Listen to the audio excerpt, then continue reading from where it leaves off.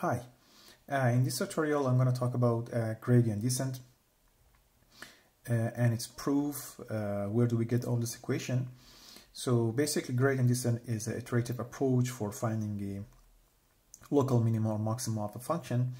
So basically you start with at a point, and then your next point gonna be derivative of function of that point minus that. So if you want to find the local minima, you have to subtract it. If you want to find the maximum, you have to add it.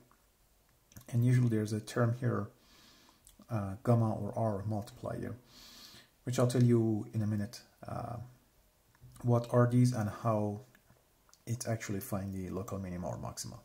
So let's say you have a function which has a shape like this, and you are in this point.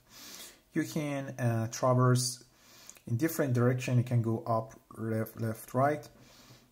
We're looking for the direction that gives us or guide us to the minimum point, which is here.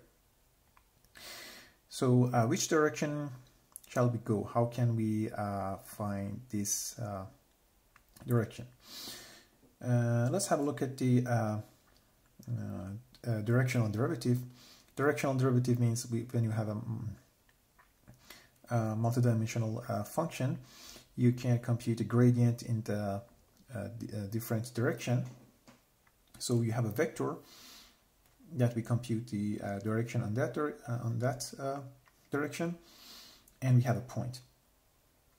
So directional derivative, which I denoted by this notation, is equal to gradient of function multiplied by dot product by that vector, which based on the definition of a derivative is limit of our function on that point plus h multiplied by this vector minus value of the function on that point. So let's have a look why this equal to this. We have to revisit a chain rule for multivariable functions. Let's say we have a function f is consists of x and y, and x and y, each one of them is a function of t. So derivative of f relative to t is relative of f to x multiplied by derivative of x by t, and same goes for the y. Sorry, here should be y. So here our xt function and yt function are actually x plus h times v1 and h plus v2 and so on for every dimension until n that we have. So if you use the chain rule, you can see that derivative of f relative to x1 and derivative of x1 relative to h, which is give us v1, and so on for v2, v3 until vn.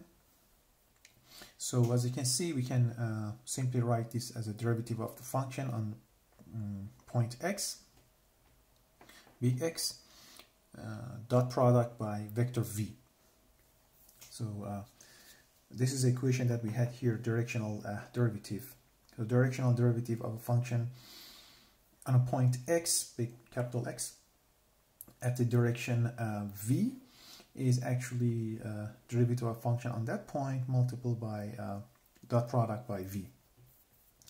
We know that dot product is maximized when the angle between two vectors is 0, and minimized when it's minus theta. So if we want to get this minimized, the base value is minus p, so we have to go this direction. The direction that we have to go to minimize our function should be exactly opposite of derivative of function on that point. It's dependent if we want to maximize or minimize. If we want to maximize, we have to go in the opposite direction. If we want to minimize, we have to go in this direction. So as you can see, our new point is a previous point multiplied by derivative of the function on that point, which is we get it from here, minus p, you just give us the minus 1, cause this equation to be minus 1, which is the smallest value for that, and we multiply by some multiplier r or gamma or lambda, because we want to increase or decrease the step. Sometimes we might overshoot from here, we ended up here.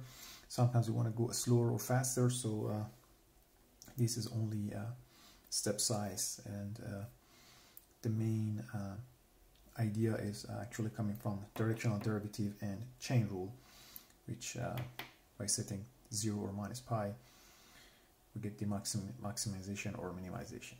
Thank you.